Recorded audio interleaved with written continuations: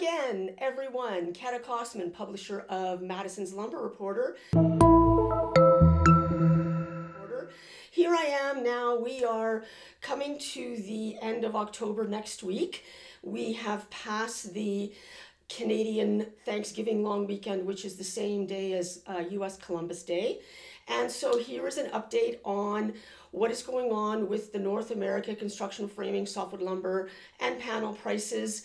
Right now I'm going to talk about lumber, and then I'm going to make a video about the panel.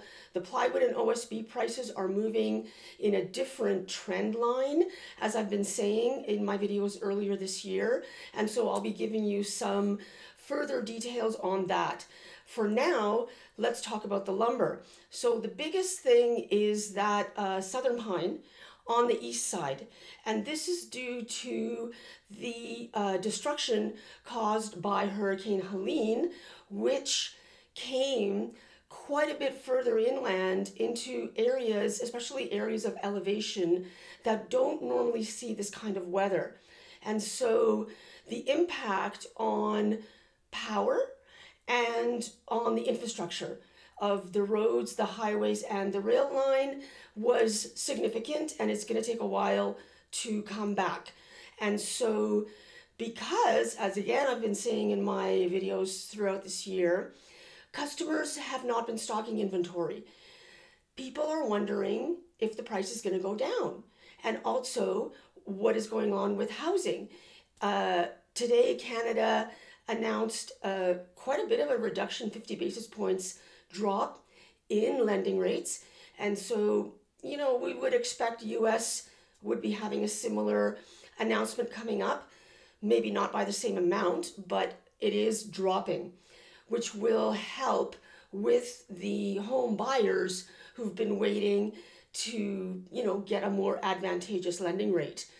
And so, and on that note, housing starts in the US for September were essentially flat, down a little bit, but by such a small amount. Single family housing is up 2% compared to August. So some improvement into the direction that the sawmills and the lumber suppliers would like to see.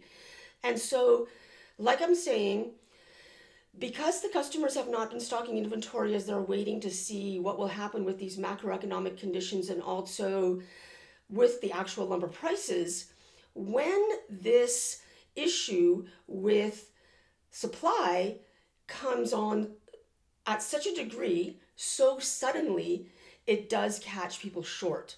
So immediately following that Hurricane Helene, the moderate increase in demand for southern pine was noticeable, and the following week those prices started increasing. The demand for eastern spruce, which comes out of Quebec and New York State, also increased that same week, but the price stayed the same. Okay? Now, in the week following the long weekend, prices are up even in western spruce. So this shows you that these products are all interchangeable. They all meet the building code. And so the customer can switch back and forth depending on what the price is, how is the delivery time, availability, all that kind of stuff. That all three prices have increased, and I will be showing you the graphs in just a sec. That means there's not enough supply. And as people know, as I've been saying, there have been a lot of curtailment, downtime.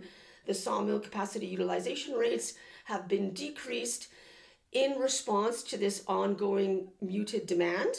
And so this is a little bit of the situation that the producers were warning their customers, don't just only order from the mill, only what you need, because if something like this happens, the price is going to go up.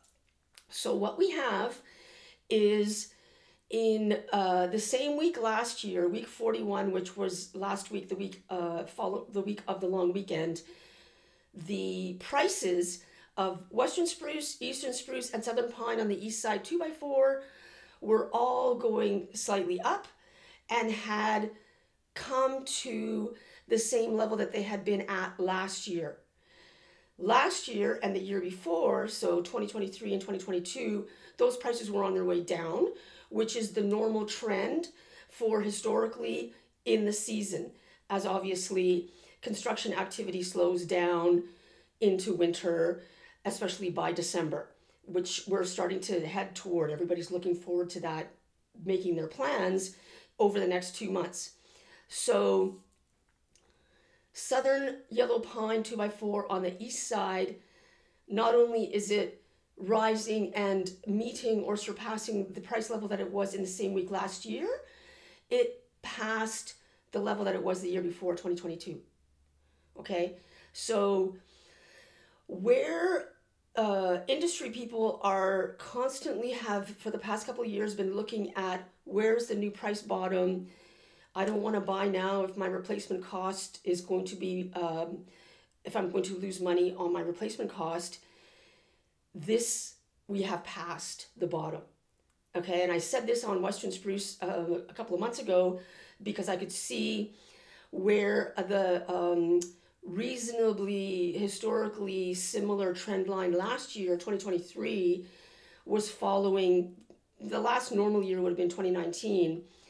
And when the prices this year fell to that and then started rising, I'm saying we have passed the bottom, and now it's time to start asking, where's the new normal? Not where's the bottom, not what is the minimum, but what is the normal regular price, which as activity starts to pick up again next year, usually February, the price will be higher.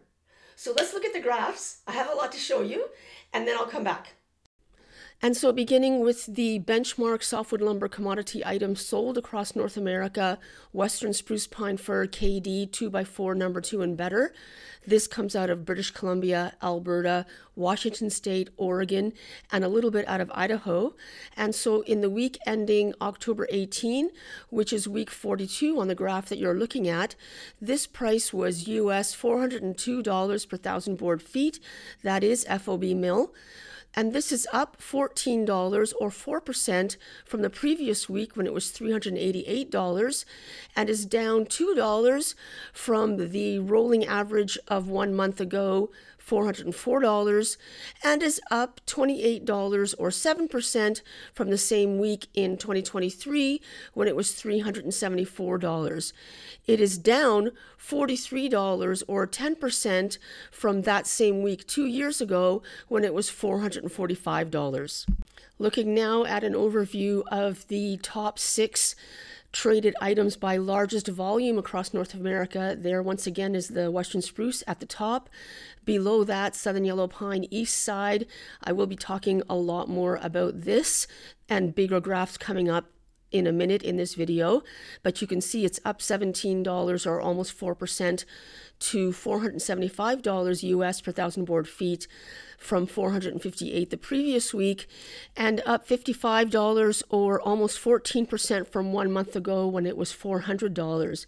Eastern Spruce was seeing a lot of additional demand due to the damage from Hurricane Helene, and for a little while that price did not rise, but now in the week ending October 18th, it did increase by $10 to $515. Studs are flat on the west side. Douglas fir is flat over the previous week, but down quite a bit from 1 month ago. There were some issues sourcing logs on the coast, which the mills have now resolved and are able to bring feedstock into their facilities once again and increase their production volumes to match demand. And then we have Canadian softwood plywood prices, which are up, and I'm doing a whole entire video on plywood and OSB, so do stay tuned for what is coming up next. This is the exact same items as you were just looking at in the table, presented as a graph on a 2-year rolling price history. So you can see along the left axis there is October of 2022, and much better moderation up and down of the price changes than we were seeing when this graph captured the great volatility of 2020 and 2021. I draw your attention to the teal green line, line, which is that Douglas fir I was just saying, dropped down quite a bit. And this just highlights that sometimes for items that are sourced, this species on the coast operates a little bit differently than inland. Also, Douglas fir is a specialty item prized by architects and builders on the U.S. Eastern Seaboard and is used for high-end custom homes in places like Texas and California. And so it doesn't necessarily be an input into the normal housing starts, which is what we track, which is what impacts how the lumber prices go up and down as housing starts go up and down. And so here we have the benchmark item for the U.S. South, Southern Yellow Pine KD East Side 2x4 number 2 and better. And this is the one we highlight because it is produced and sold on the highest volume, similar to why we highlight Western Spruce-Pine-Fir. And so you can see by the blue line this year rising up in recent weeks in opposition to the trend line last year and the year before, or what is normal for the time of year. And this is due to Hurricane Helene, which not only impacted several sawmills, a few large sawmills. I did a video on this a couple of weeks ago, so do look back if you missed that. But it also impacted power with taking quite a while for some areas to get power restored, and definitely with infrastructure in terms of highways and railway lines. And so for the week ending October 18, this price was US $475 per thousand board feet, which is up $17 or 4% from the previous week when it was $458.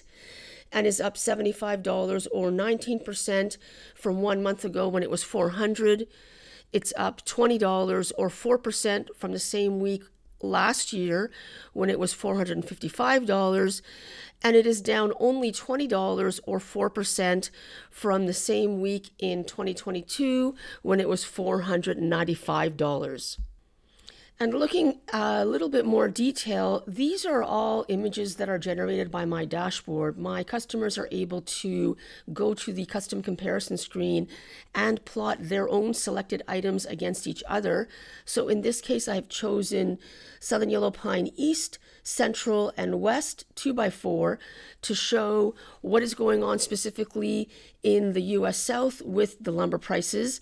And as I said, with the East side, it's up from the previous week and the previous month. In the central zone, that price is now US $422 per thousand, up $20 or 5% from the previous week when it was $402, and up $55 or almost 16% from 1 month ago when it was $346. And on the west side, up also $20 to $415, and up $53 from 1 year ago when it was $339 per thousand board feet. And from that same screen, the custom comparison, you can also look at a graph. And so here we have those three items, once again, 2-year rolling price history. So starting October of 2022 to present. And this is why we like to show a range of the more benchmark items to see how those price changes are playing against each other. So you can see at the end of 2022, that blue line, the southern pine on the west side, was dropping further than the red line, southern pine on the east side. And now that east side price remains at somewhat of a premium compared to the other two. So we'll be watching that closely as well to see what continues to happen to the end of this year and the beginning of next year to give you the best image of what's happening with the lumber market all across North America, east, west, and south. Okay, and so all of these images come out of my dashboard, which customers have log into, and they see the new prices, the new data gets uploaded overnight on Thursday. So Friday morning, whichever time zone they're in, they get to see what is the update. They get to use the dashboard to whatever purposes they want. If they want to see one price specifically compared to last week, last month, last year, 2 years ago, plot, graph, of different commodities against each other to see how those prices have been doing, and read the commentary of why those prices are changing. And that commentary covers all of the commodities and species. So if you like what you see here, click like, so this video will get recommended to other viewers. Subscribe here on YouTube so you're notified when we make another video. And if you need more than just this small snapshot of a little bit of the data, on the caption here in YouTube is a link to request a sample. You can fill out the form. We will send you what are the 500 individual softwood lumber and panel commodity prices that we track and the price for that week. And we will send you that commentary file. And so then you can make your decision of if you want to subscribe. We are having a promotional time right now because in January 2025, I will be raising the price. I have not increased the price since 2018. Okay, so get it now if you're thinking about it, and don't miss out because next year it's going to be a higher rate. Lock in your rate now. By signing up today, you'll save 15% on your subscription for a whole year. Don't miss out.